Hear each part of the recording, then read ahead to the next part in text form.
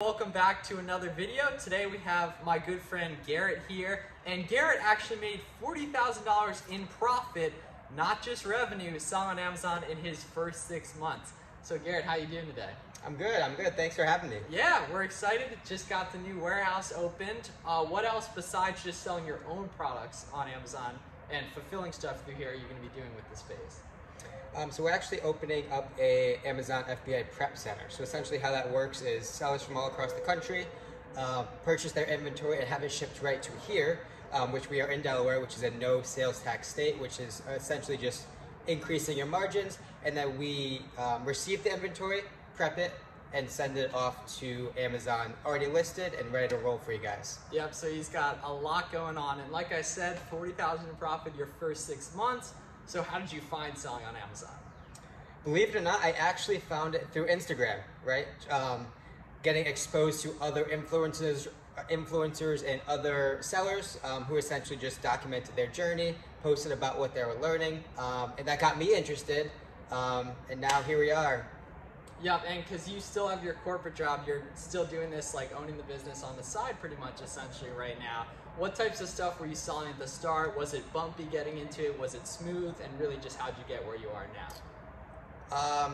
So in the beginning I started with used books, which I would advise everyone to start with used books for a couple different reasons. The first one being, it just allows you to get a sense of the process. From purchasing inventory to selling it, the whole cycle at a low cost, right? Super cheap. Yeah, books you guys can get for like $1, $2, even free sometimes at thrift stores, library sales, and you've said this, I think this is a direct quote from you, it lets you make inexpensive mistakes while you're learning the process of Amazon, and then you'll actually be ready to invest into serious product, whether it be toys, shoes, apparel, all that other kind of stuff that we sell now. That's right.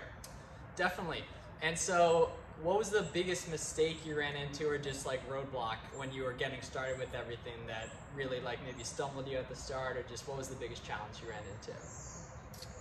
Probably just not doing my due diligence researching products, right? So getting excited, obviously thinking we're going to make a whole lot of money purchasing inventory, but not looking at the Keepa, not looking, doing all of the product research that goes into a successful inventory purchasing decision, not doing that from the start. Yeah, that was my next question, is what tools are you using? Because when people get into stuff, they're normally overwhelmed by all the different options of, one, business models, but two, just tools to help you out selling on Amazon. So what tools are you using in your business? Couple main ones. We have an inventory management software, which essentially allows us to list products at ease, provides a whole bunch of analytics and reporting, which just make the business that much more profitable. We have a repricer that we use, which essentially benefits us in terms of going after that buy box, which I'm sure Miles has talked about quite a bit on in his content. And then we also, obviously, Keepa, which I already mentioned, which is on the product research perspective.